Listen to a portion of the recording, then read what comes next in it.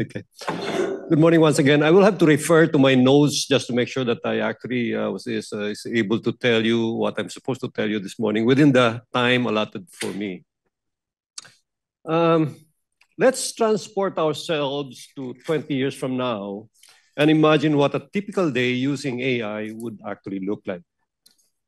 You wake up to the sound of your smart clock, which adjusts the time based on your sleep cycle and the traffic condition uh, to your workplace. You say good morning to your voice assistant, which greets you back and tells you the weather, the news, and your schedule for the day. It also plays some music, suggests some outfit for you to wear, and orders coffee from your favorite cafe. You get ready for the day and use your smart mirror, which can give you personalized feedback on your appearance, health, and mood. You head to work, hop into your self-driving car, which takes you to the office using an optimized route based on traffic, weather, and your schedule while you relax and listen to music. Upon reaching your building, you've used the automation, the AI there recognizes your face and unlocks the door, and you can now enter the building. You use your smart assistant to check on your emails, draft responses, and schedule meetings. Lunch break, you ask your smartphone to recommend restaurants. And after lunch, you return to your office and work on some projects that require creativity and problem-solving skills. Your AI assistant helps you brainstorm ideas, find relevant information, and generate content. You also collaborate with some colleagues who are working remotely using an AI video conferencing tool, which creates realistic avatars and holograms of them. You feel like you are in the same room with them. You finish your work and head home. You use an AI fitness app which tracks your physical activity and health data. It also gives you personalized feedback and suggestions for improving your well-being. You have dinner with your family who are also using AI devices and services. You go to bed and say goodnight to your voice assistant, which turns off the light and sets the temperature for optimal sleep. It also plays some soft music and probably even read you a bedtime story that it wrote for you. You fall asleep peacefully, dreaming of what tomorrow will bring. Cool, isn't it? Next slide, please. But do you realize the amount of energy that AI had to consume to provide these conveniences? AI and sustainability, is that an oxymoron? Let me address that very valid question first. Most of you know that AI needs massive computing power to learn and do what it's supposed to do, which means it uses many servers, heating up Earth even more.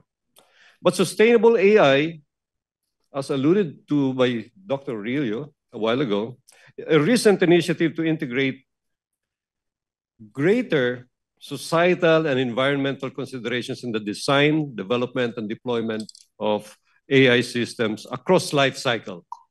In other words, it helps us maximize the benefits of this powerful technology while minimizing its risks and carbon footprint. Next slide, please. Last year, Microsoft used 1.7 billion gallons of water, which is up 228% from 2017. To put that in perspective, that's enough water to actually fill up more than 2,500 Olympic-sized swimming pools. The tech giant's rising water consumption is being driven in part by its development of AI tools, which rely on data center and systems that need to be cooled down with water on a regular basis. While companies like Microsoft, who is actually a major equity holder in OpenAI, are planning to restore more water to the environment than they used by 2030, the rapid ascent of resource-thirsty generative AI tools could actually complicate these efforts. So next slide, please. Innovation is essential to drive the country's competitiveness and ensure the health and well-being of its citizens. Innovation is indispensable to achieve the overarching objectives of twin green and digital transition. A twin transition approach recognizes that there is a huge and largely untapped opportunity for technology and data to drive sustainability goals.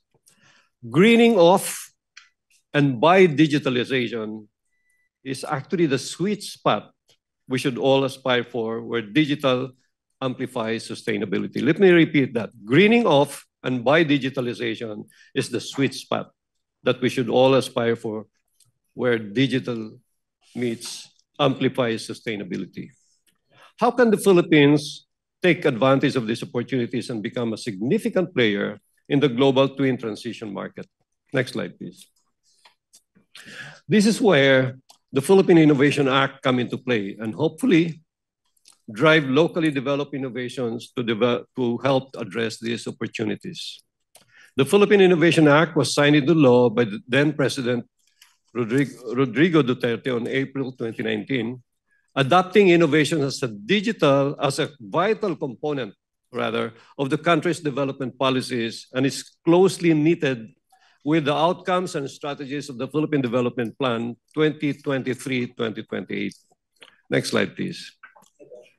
These are the specific objectives of the Act: promote a culture of strategic planning and innovation, improve innovation governance, encourage entrepreneurial attitude, explore and promote and protect traditional knowledge, remove obstacles to innovation, strengthen partnerships, strengthen MSMEs, and finally eliminate fragmented and siloed approaches of innovation policies and programs in the country.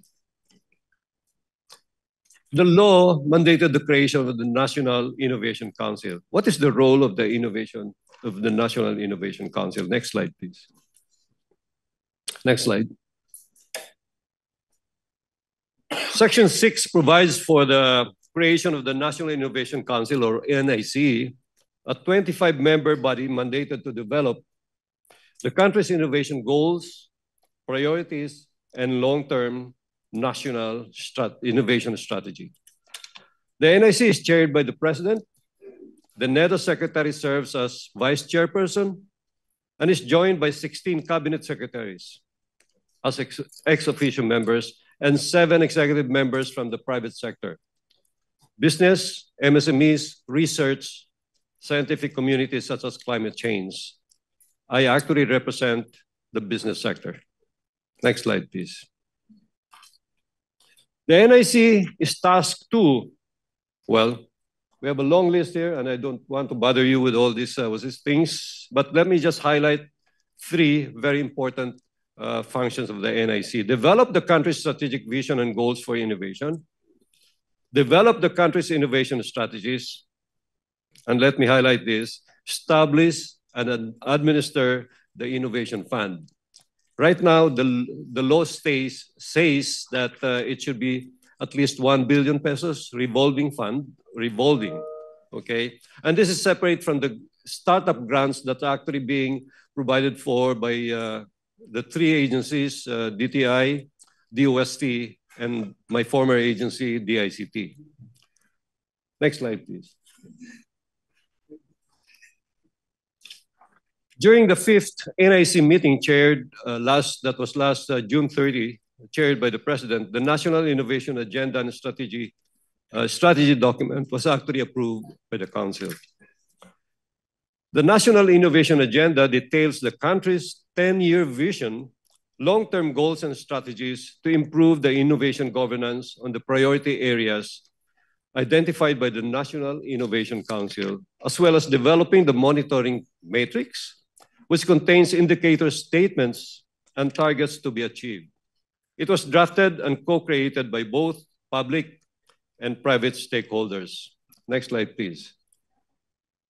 To name a few, we have participants from Union Bank, Schneider Electric, Manila Water, Philippine Business for Education, IBM, Philippine Industrial Estate Association, RTI International, Philippine Rural Reconstruction, movement, ANCAS, IBPAP, Design Analytics Technology, and the different chambers of commerce of the regions from up north to down south in Mindanao. Next slide, please. This is actually the National Innovation Agenda Framework. The National Innovation Agenda and Strategy document was crafted for the implementation of the Philippine Innovation Act and is closely knitted with the outcomes, like I said, the outcomes and strategies of the Philippine Development Plan 2023-2028.